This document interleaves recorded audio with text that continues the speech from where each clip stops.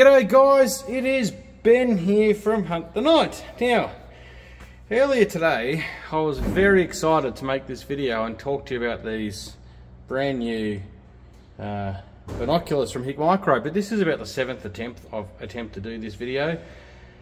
So I'm a little less excited, but I am still super excited because I am super excited about these products. Now, I love thermal binoculars. I had the TS650s in these. I think it was a TS650, I think it was model number, that had similar technology. These are bispectrum, so they've got night vision as well as daytime vision and thermal vision. And you might say the HIKMICRO Griffin has all of that, and I would go, ha ha ha, that's hilarious, I'll buy you a drink.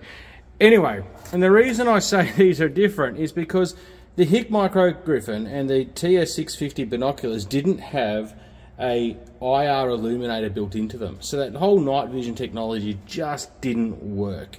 These have got an inbuilt IR illuminator, either in a 940 or an 850 depending on the model. They've got a 1 kilometre rangefinder here. They've got an optical vision tube here, so this is for both day and night, and it's coloured during the day, black and white at night. And they've got this beautiful f1 50mm thermal lens here.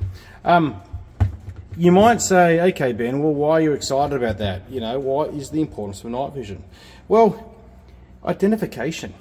Thermal is the king of detection, but for people who are looking to shoot stags, for instance, and big antler, identification is this. Now these might only have a 940 or an 850, and it's not going to be a super long range night vision, but you don't need it to be.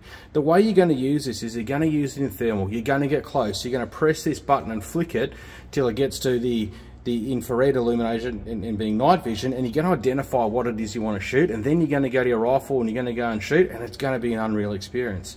Now these aren't the smallest device in the world, but they're not that heavy and they feel super comfy to use, especially with these hand straps are on the side. They really lock in. The other thing I like about this is when you get your hands in position, and I only have one hand strapped in because this is your focus for the image, and only focuses the thermal channel, doesn't focus the day optic channel or the night vision channel, but not that you really need to. So I only have the one hand in there because if you put that in it won't work, but your fingers naturally fall into the button positions. And in the button positions we've got power, we've got video and photo, rangefinder as well, zoom, turn on picture in picture on and off. This is our menu button. When you long press it or if you short press it, it will cycle between different color palettes, and these are different nighttime modes. With our illumination. There's also, like the TS650s, the sensor here that when you take these away from your eye, the screen shut off.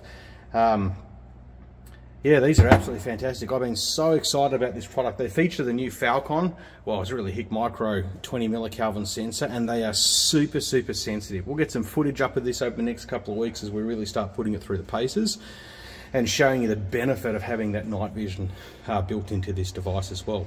Anyway guys, there it is. These are available for pre-order if you're watching this in a couple of weeks time.